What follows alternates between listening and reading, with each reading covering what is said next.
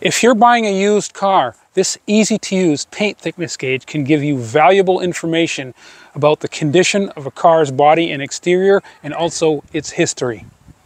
Let's get into it. So this is the package that the device comes shipped in.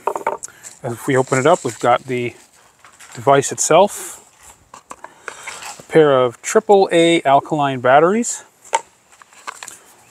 user guide and user manual instructions, and last but not least, we have these strips: aluminum strip, steel strip, and several thicknesses of clear plastic strip. And these are used to calibrate the device, which I'll get to in a moment.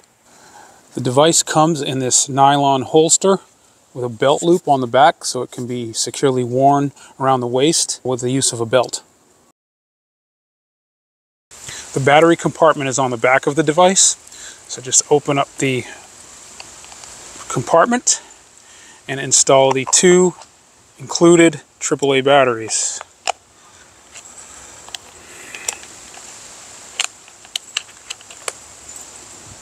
So to use the device, we turn it on with the power button here by pressing. Simple press on, press it again to turn it off. When you turn it on, it goes through a quick boot up sequence and is ready to use when you see these dash marks on the screen. Here you have your battery level indicator and your surface substrate material. Now there's several modes of operation. First of all, you have the unit of measurement. By default, when you turn it on, it turns to microns, which is indicated here. If you press the middle button, it goes from microns to mils.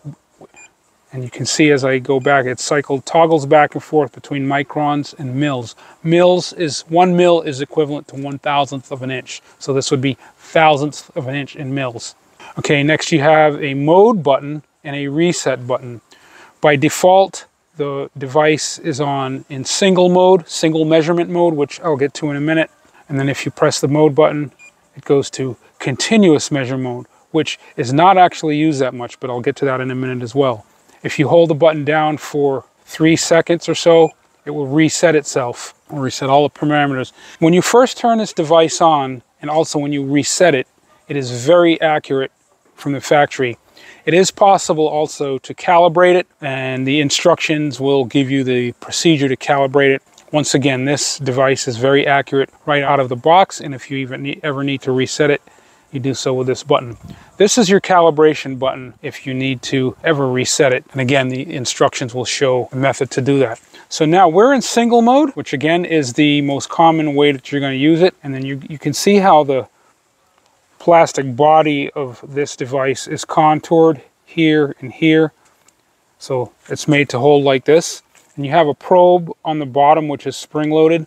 So to take a measurement, you simply put that down on the surface like that. To use this in single mode, you simply hold the device and place it on the surface, move it to another location, and you can see the number keeps changing. So right now it's in mils, which again is thousandths of an inch, and this is how I would use it in single measurement mode. And so for example, this measurement here, that's 218 thousandths of an inch, or 2.18 mils, which is the thickness. Right now we're getting 2.01 mils, or 201 thousandths of an inch. Let's go back here and press the mode button to go to continuous mode. Just for reference, continuous mode, you would put the device down on the surface and just glide it along. And you can see how the number is changing as I move it, because the thickness of the coating or the paint on this vehicle is constantly changing slightly. In most cases, you're going to use the single measurement mode. Again, that works like this. So to give you a better idea of how this works, let's take a measurement in this location right here. 2.18 mils, or 218 thousandths of an inch. Let's do it again, just to confirm. It changed slightly, but not much. So now it's 2.02 mils. Now I'm going to add a piece of paper and measure in the same exact location. You can see how that jumped up to 6.61 mils, or 661 thousandths of an inch.